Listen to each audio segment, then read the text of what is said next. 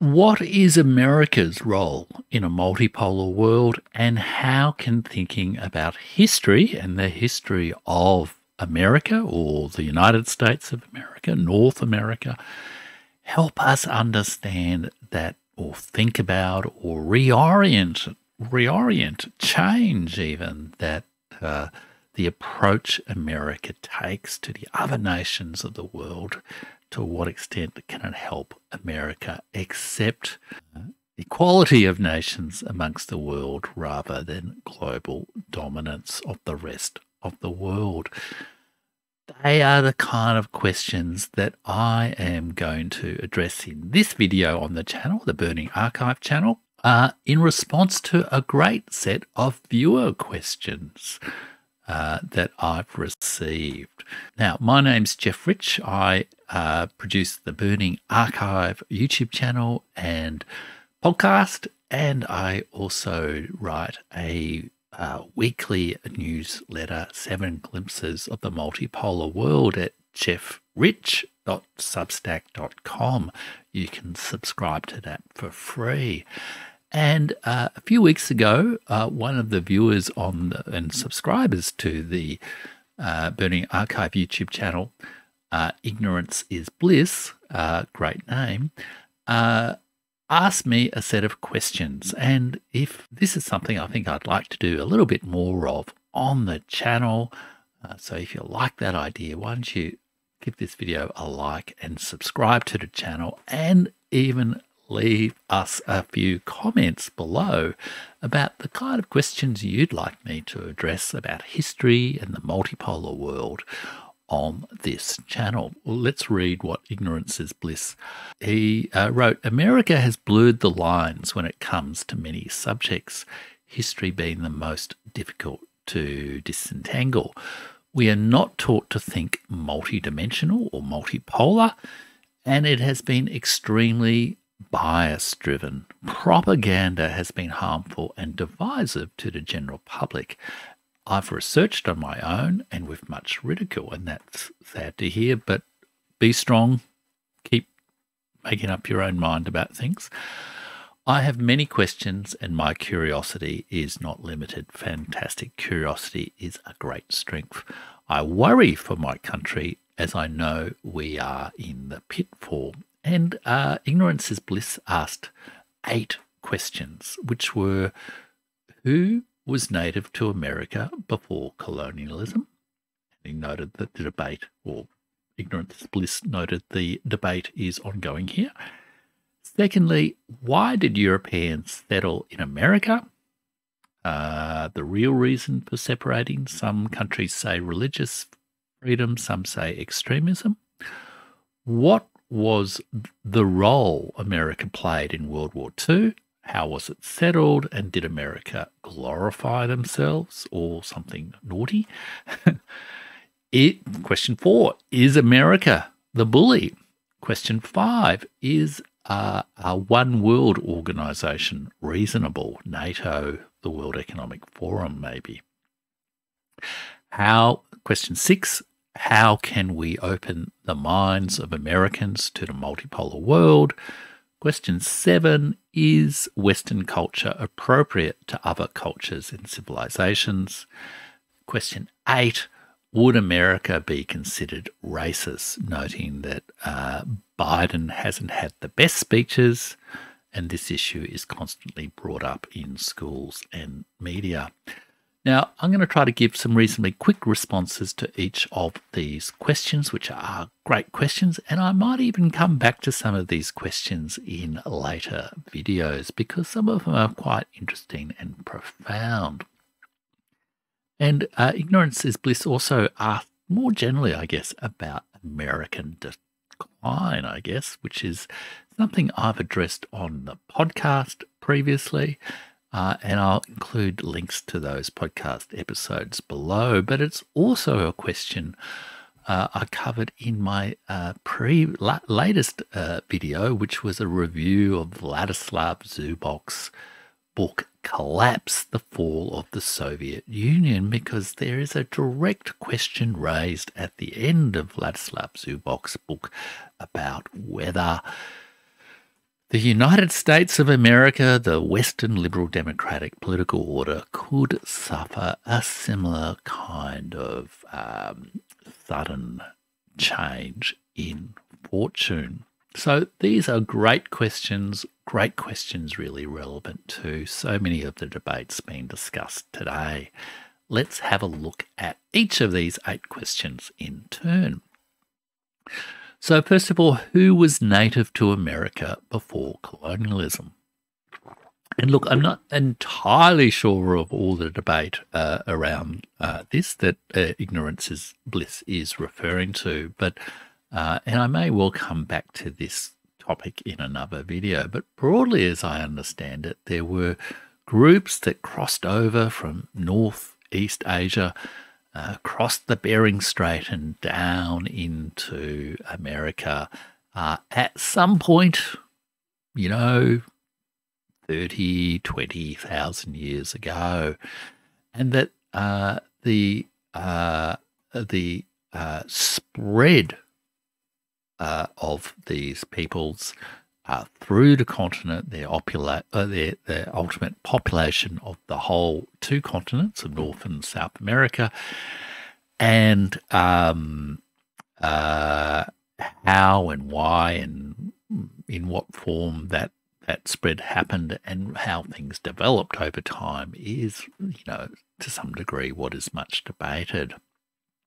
And this is partly a debate driven by different archaeological findings and the different explanations of them. And particularly there's a cave, the Bluefish Caves, where I think they've radio dated some, remains that go back to 24,000 years ago. But what's not clear is what and there's all sorts of new emerging scientific analyses that postulate different theories of how and when things spread. But similarly, there's also broad periodization, I guess, of the different periods of the spread and the culture with more or less developed societies in different parts of America at different times. Some of these are covered in Felipe Fernandez Amesto's terrific book, Civilizations, that I've also done a video on. But they're also covered to some degree in the book by Charles Mann, 1491, that looks at North American societies immediately prior to the sort of Columbian encounter. Now, I haven't read Charles Mann's 1491, but it's a much praised book, so I might come back to this topic in another time. But I guess it's partly, it's also worth noting that those pre-colonial societies were persistent and competitive for some time.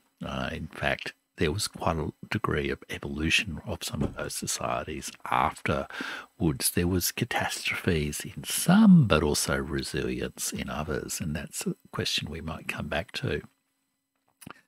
Second question from Ignorance is Bliss is, why did Europeans settle in America?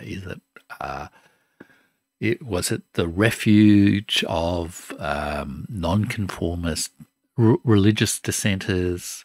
Was it exploitation of resources? Well, I mean, broadly, Europeans settled in America because it was part of the 15th or 16th century breakout of Europe from the far western peninsula of Eurasia to the rest of the world. The explorers from Portugal and Spain and other countries moving out to the world and establishing various forms of exploitation of the resources of the rest of the world. And so the Pilgrim story is really just one strand of that story. And I think it's good to recognize that it wasn't just the British who settled in America, it was Europeans. There were British colonies, there were French colonies, there were Dutch colonies, and especially there were Spanish colonies. And I think it's really important, and there's actually a great book about this by Felipe Fernandez Armesto, a great book about this called Our America, a Hispanic History of the United States. It really describes how, if you like, there was a warp and a weft, sort of the vertical and the horizontal weaving of different cultural strands in the history of America. The British colonies formed on the east coast and gradually moved west, and the Spanish colonies formed in Mexico and California and Florida and other places, and gradually moved north. And so this story of Hispanic settlement and cultural and political and social influence on America is very much often left out of the settlement story. So I'd highly recommend people read that book by Felipe Fernandez Armesto. The third question Ignorance is Bliss asked is, what was the role America played in World War II? And this is a huge story. We've all been, those of us in, I guess Western liberal democratic countries have all been under the sort of cultural influence of Hollywood, being bombarded with American World War II movies ever since we were little children. It is really that culture presents a totally, an exaggerated role of America's role in World War II, or a distorted image of America's role in World War II. America did not win the war. It was certainly a party to winning the war, but it's important to remember that 25 to 30 million Russians or Soviet citizens died in World War II, defending and defeating and ultimately expelling the German occupiers of the Soviet Union. The Germans were surrounding Moscow and besieging Leningrad before America even entered the war. And also that China played a crucial role in World War II, that there were, I think it's 14 million Chinese citizens died in World War II, and that the China-Japan War really started World War II back in 1938. That was a video I did. Certainly America played a really crucial role in the Pacific theatre. I guess a crucial role particularly for Australia in the Pacific theatre, and it was the economic victor of the war. But it is really important to separate from the myths that people tell, particularly in Britain and the United States of America, about the role that provide a very distorted lens on the events of World War II. So I might well come back to that these days, because World War II is, I might come back to that another day on the channel when I've done a little bit more reading on it, because World War II is a part of the historical mythology, I guess, of the West today, and it is constantly used in various other disputes around the multipolar world, the whole idea of World War III, I guess, being the next iteration of World War II. Fourth question is America the bully? Well, yes.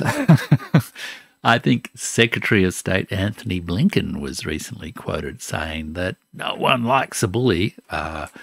I don't know whether that was in relationship to China or to Russia, but skillful diplomacy as ever from Anthony Blinken, because America, I think, does count as a bully.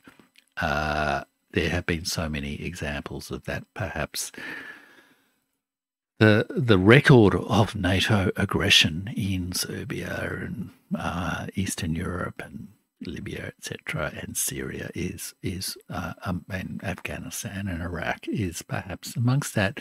But I think one of the most compelling things I've seen in a recent couple of years has been a study that was promoted on a Quincy Institute video, an academic study which you can follow up, and I'll include links on below, that actually studied statistically the frequency of American involvement or initiation of wars, military conflicts, aggression, military interventions through the entire course of the United States independent history, all the way back to 1776. And I think this led to the extraordinary and stark conclusion that I think there's only been like a dozen or so years in the United States entire history in which it has not initiated military interventions. It was certainly late into World War I and late into World War II, but that is not because of its track record of loving peace. It's rather perhaps a question of when is it most to American advantage. And what is most extraordinary about this study is that it showed that the frequency and the number of military interventions from America has actually increased since the fall of the end of the Cold War in 1989. America has a very bad reputation in the rest of the world for coercive diplomacy and the sort of blindness to its own delusions of grandeur and its aggression. That at least is my perspective. But yeah, I definitely see America as the bully. And I think the next few years are going to be interesting, because I think the world is starting to stand up to the bully, and we will see how that all takes us. Hopefully it won't destroy us all.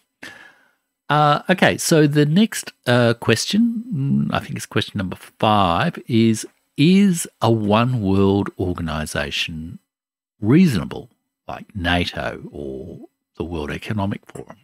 Well, I'd say yes and no. Let's do yes first. Well, I mean, we do have a single world organization, a single institution providing governance across the world, and that is the United Nations.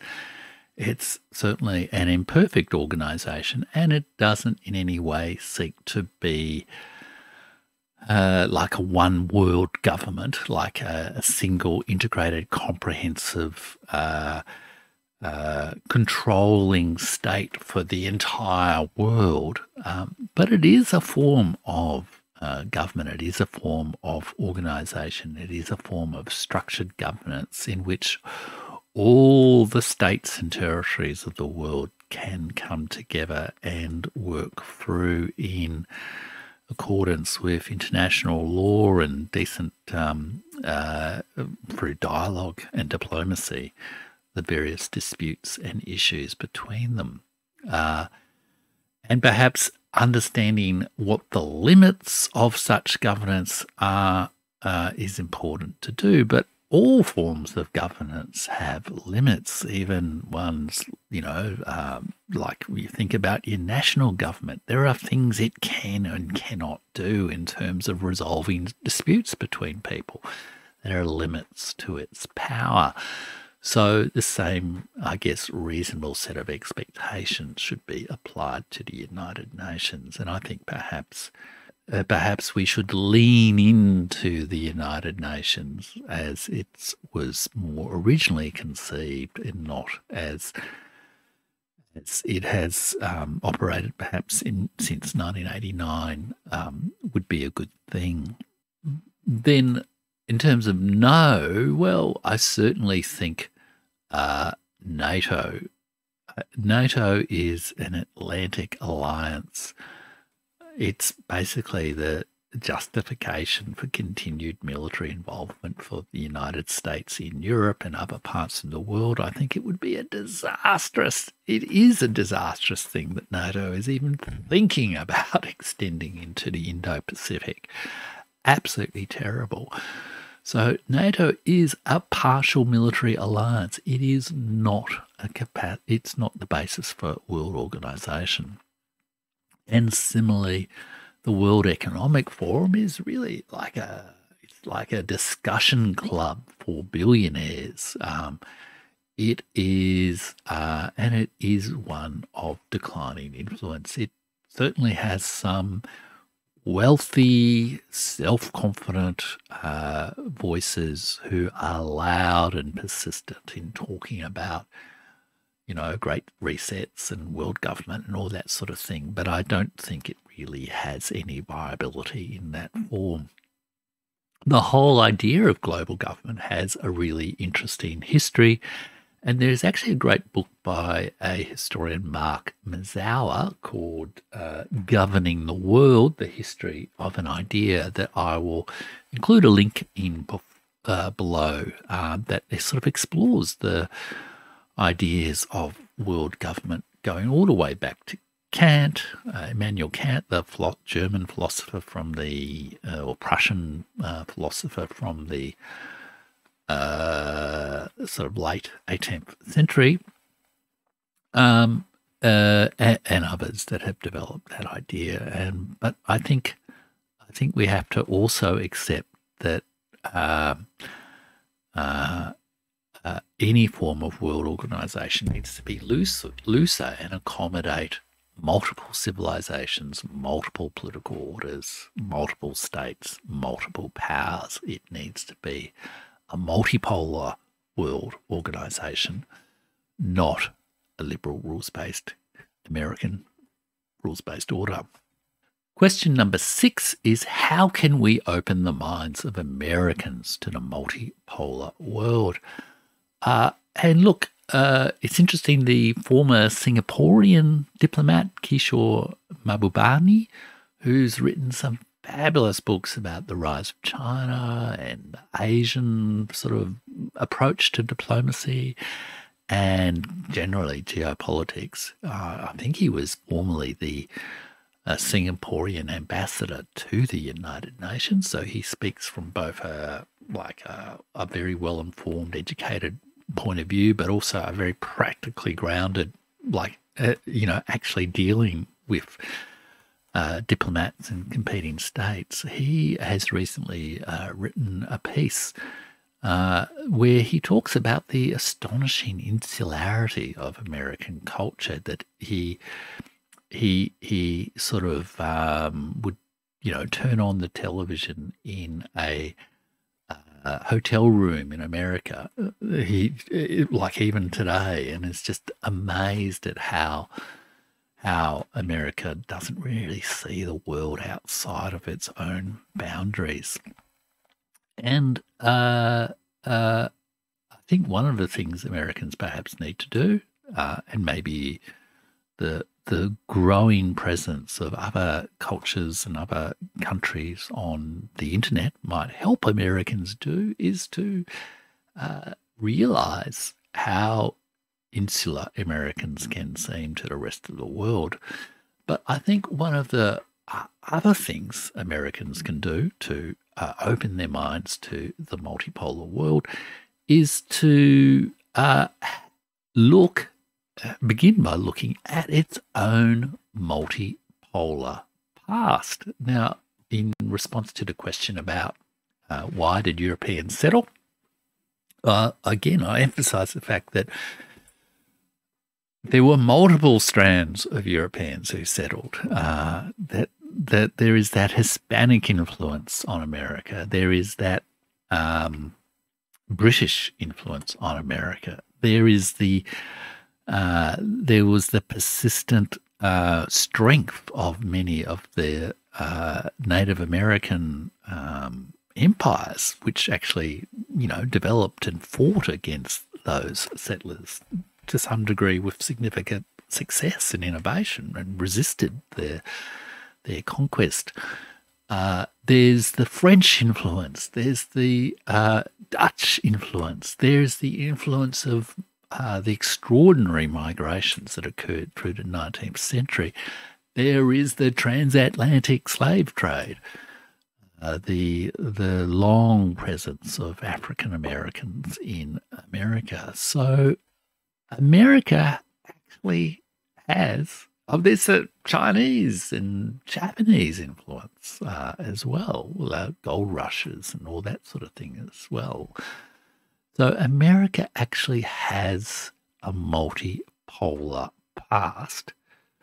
It should sort of maybe let go of some of the more monochrome Hollywood sort of versions of its history and see that multipolar past, so it can be not so much great again as humble again amongst its fellow members of the multipolar world. So that's kind of what I'd recommend. And Felipe Fernandez Amesto's book, Our America, Hispanic History of America, is a fabulous start for that.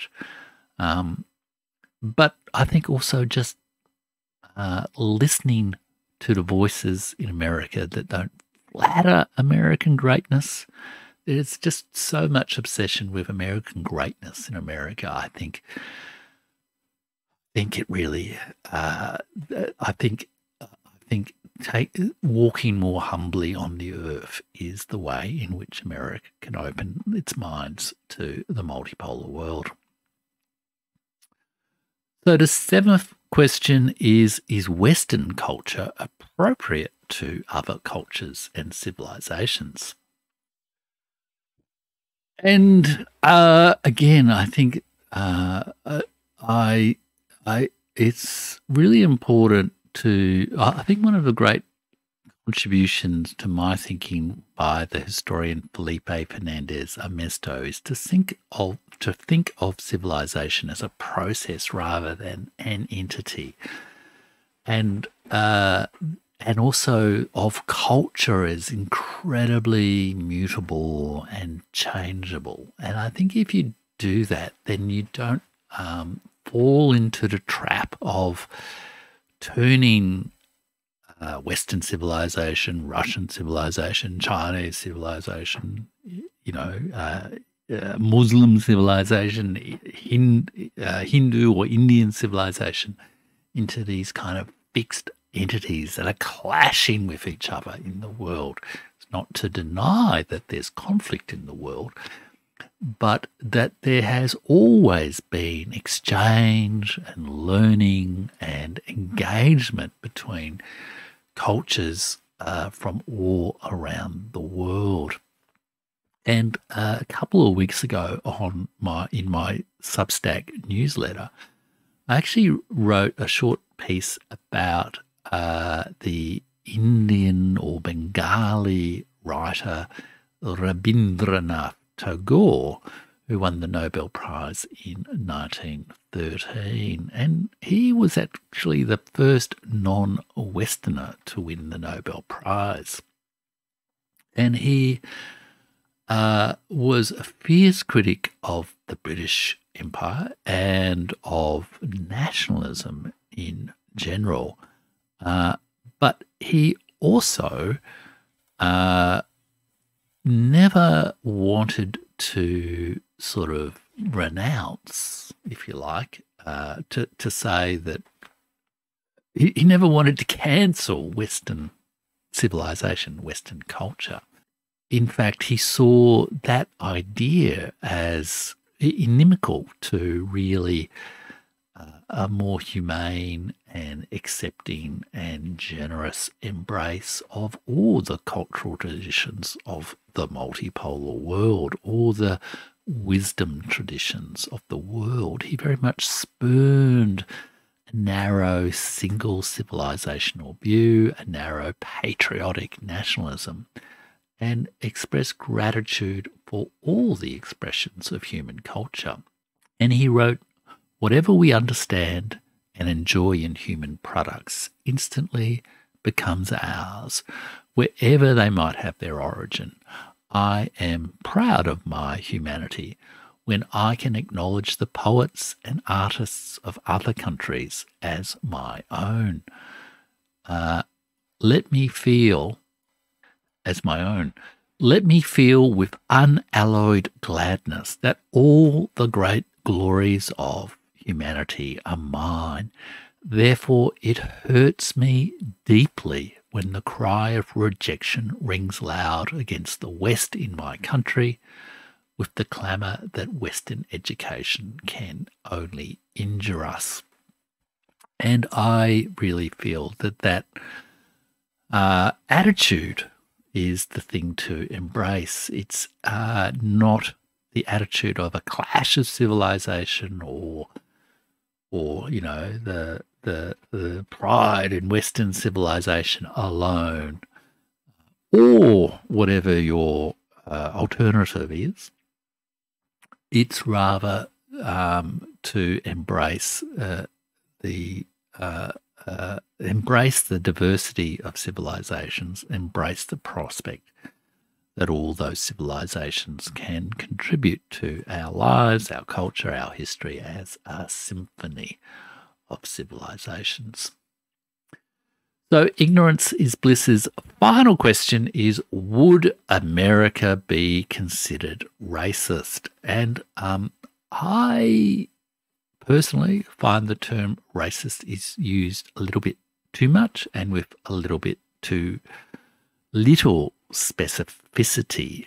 America certainly has, in the views of the rest of the world, some attitudes that are supremacist almost, let's say, rather than racist. And I think there's an element there where it's a little bit of the arrogance of the golden billion. It's insular, it's ill-informed, but I would not say it's racist, although and that's not a comment on, I guess, the internal social divisions, the legacy of those social divisions within America. But I think America as such is not racist like all countries. It has a difficult and tragic history, and it has done some good things to do around that. I think the great problem for America is its insular and supremacist attitudes to the rest of the world. It should really embrace the diversity of civilizations. It should follow Rabindranath Tagore's advice. It should look at forming a symphony of civilizations, and that is certainly what I hope to be able to contribute to here on the Burning Archive channel by telling stories of the rich histories, cultures, traditions of the multipolar world. Never been naive, I guess, about some of the dark histories, the difficult histories that so many civilizations do have, but also trying to look for how all that culture can be embraced and contribute to, so that, as Ezra Pound said, what thou lovest well will not be reft from thee. Now, if there are questions that you would like me to address, let me thank Ignorance is Bliss for your great questions. I hope I've been able to answer them, and there are links below with some of the books and references that I've talked about. But if there are questions you'd like to ask, like Ignorance is Bliss has asked, and you'd like me to respond to, leave us a comment below. And also, why don't you also subscribe to my Substack? That's jeffrich.substack.com. And there you'll be able to hear from me each week about glimpses of the multipolar world across history, politics, and culture. And you'll also find out how you can support me by upgrading your subscription to Substack and buying my books and other content.